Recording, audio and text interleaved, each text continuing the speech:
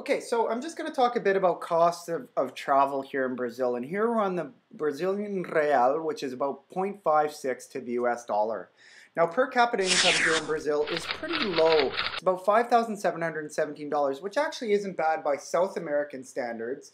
But in Brazil, the thing is we've got people making a lot more than that, and we do still have people living on $5 a day. Okay, so average per capita income is a little bit skewed that way. There is definitely a middle class emerging here in Brazil, which is very nice to see. It means some real good progress for one of the world's biggest and most populous countries. But in terms of travel, I want to urge something on you, the fact that transportation here is quite pricey.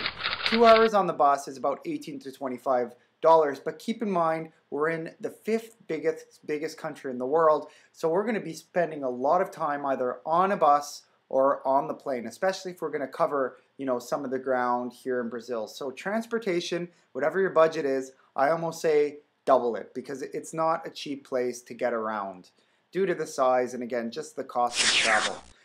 Food is fairly reasonable. It's about $12 to $15, for your standard restaurant meal. So it's not the food necessarily that's going to be more pricey than in traveling elsewhere, say in Latin America. It's really going to be the transportation. So that's it. There's just a quick bit on the cost of travel down in Brazil. Thanks for listening. Hope you learned something. Please visit me at www.kevinsworldvideotour.com. Thanks for listening.